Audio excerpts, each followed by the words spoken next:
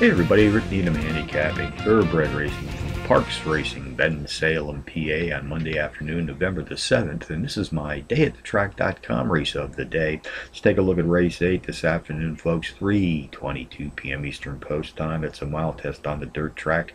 2-year-olds race for $47,000.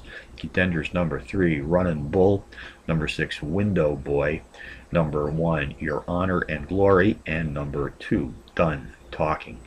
Number 3, Running Bull, takes a 6-level class drop, is the overall speed leader in his allowance field, racing at today's distance of a mile on the dirt, has hit the board in 3 of his last 5 starts overall, winning in his 4th race back. He's coming off a power run place finish, facing better company in his last start. Number 6, Window Boy, comes off a power run win to break his maiden in his last start, which is the 2nd race of his young career to date.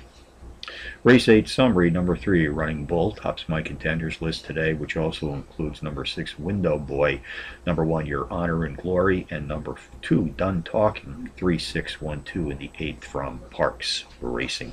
Bonus long shots: Finger Lakes, upstate New York, race 5, number 8, Sweet Ernie B, a 6-to-1 shot, qualifies as a power pony, takes a 7-level class drop, overall speed leader in his claiming field, racing at or about today's distance of 8.5 furlongs on the dirt.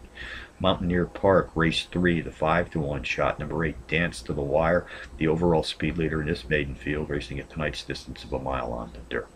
So from Parx Racing on a Monday, Rick Needham for dayatthetrack.com, reminding you as always to please bet with your head.